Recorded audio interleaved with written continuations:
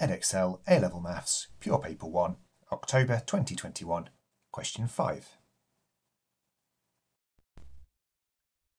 A company made a profit of £20,000 in its first year of trading, year 1. A model for future trading predicts that the yearly profit will increase by 8% each year, so that the yearly profits will form a geometric sequence. According to the model, we need to show that the profit for year 3 will be £23,328. So as this is compound interest, we multiply by 1.08. So to get the 8% increase, we do this for each year. We want the profit for year 3, 20,000 in year 1, so we're going to multiply twice, once to get to year 2, once to get to year 3. So that's 20,000 times 1.08 squared, which is £23,328 as required. For part B, we need to find the first year when the yearly profit will exceed £65,000. So to do that, we're going to use this inequality here. So we've got the year 1 profit of £20,000. We know that each year we will be multiplying by 1.08. The power is n-1 because year 1 is our 20,000. So for year 2, we're just multiplying by 1.08 once.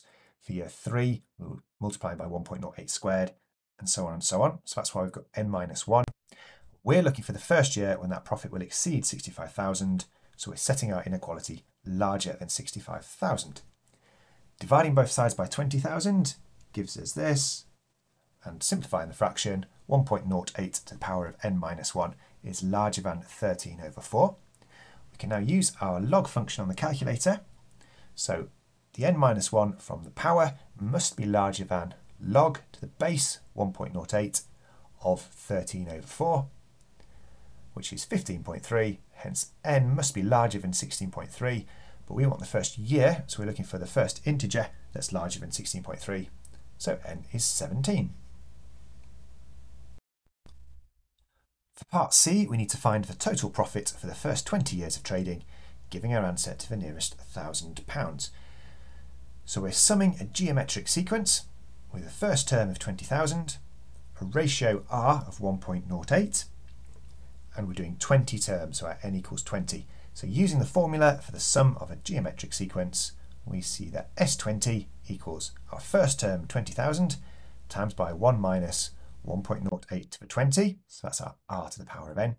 That's all divided by 1 minus r, which is 1 minus 1.08, which gives us £915,239, which to the nearest £1,000 is 915,000. If you've enjoyed this video, remember to subscribe to the Doing Maths channel to keep up to date with all the latest releases.